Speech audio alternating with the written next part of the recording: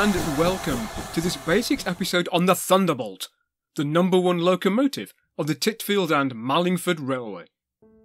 The Thunderbolt shot to fame in a documentary made in 1953 about the endeavours of a small community to save their local branch line from closure. Having lost money for years, but yet providing a vital community service, the townsfolk, led by the Reverend Sam Weech and Squire Gordon Chesterton, appealed to a wealthy local benefactor, Mr. Walter Valentine, to fund what today might be termed a community rail partnership to operate the line under the auspices of a light railway order. Any history of Thunderbolt must also be a history of the Titfield and Mallingford Railway. Unfortunately, the origins of the line are obscure. No records from the company remain, and no trace can be found today for an Act of Parliament, suggesting that the railway was originally built over private land. Lack of any early inspection returns by the Board of Trade, however, suggests that passenger carrying may at first have been illegal. When the line was built is also unclear. In a 1953 interview, Squire Gordon Chesterton said that the railway had been built by his grandfather. The Squire was 34 in 1953 and was born in 1919, suggesting that his father had been born sometime in the 1890s. Therefore, his grandfather was born about 1870 or a little bit earlier. Therefore, unless a squire was mistaken over which ancestor had built the railway, then it is highly likely that the Titfield and Mallingford Railway was built in the late 1880s or early 1890s. This of course raises further questions.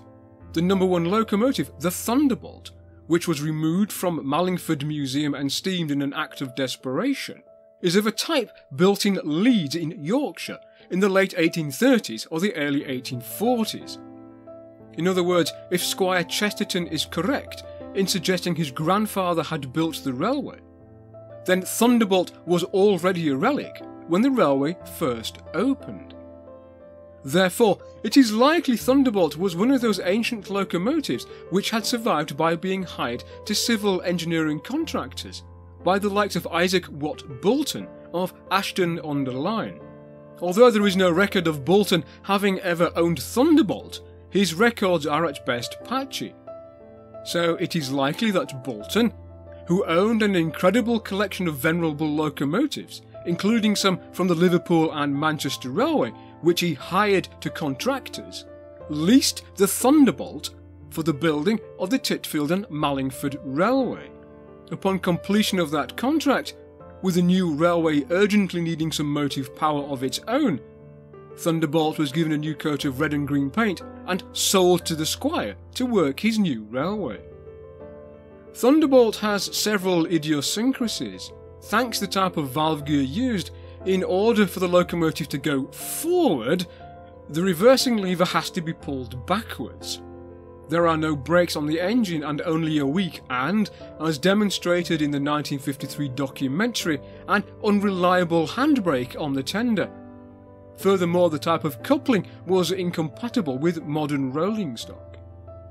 Engine sheds and workshop provided at the Mallingford end of the line where there was a mainline connection. The provision at Titfield was very minimal, and there wasn't even a water tower. How long Thunderbolt remained in use is unclear. As with other branch lines of its type, the Titfield and Mallingford Railway must have been grouped into the Great Western Railway in 1923, and was then nationalised as part of British Railways in 1948. It was perhaps the Great Western who began working the line with 14XX auto tanks in the early 1930s. It was also perhaps Boulton who supplied some of the early rolling stock, including one venerable 3-compartment first-class coach, which later became the home of Dan Taylor, a retired LNER platelet and part-time driver on the Titfield line. The former Wisbech and Upwell bogie tramcar arrived second-hand around 1930, following cessation of passenger traffic on that line in 1927. Its arrival perhaps coincided with the 14XX tanks as part of a concerted effort by the GWR to modernise and revitalise a line which was already failing and losing money in the face of road competition. Thunderbolt became an overnight sensation when the venerable machine, thanks to the actions of the town clerk George Blakeworth, was wheeled out of Mallingford Museum and restored to steam in 24 hours, and with no less than His Grace, the Bishop of Welchester as fireman, she worked the train inspected by the Ministry of Transport, which granted the revivalists the vital light railway order. Thereafter, Thunderbolt was once again placed in a position of honour in Mallingford Museum, having both worked the opening train of the Titfield and Mallingford Railway, and the train which saved the Titfield and Mallingford in 1953. I hope you have enjoyed this video, and if you have, please leave a comment below. And if you haven't already, please like, share and subscribe, and click the notification bell. And see you all next time on Rail Story.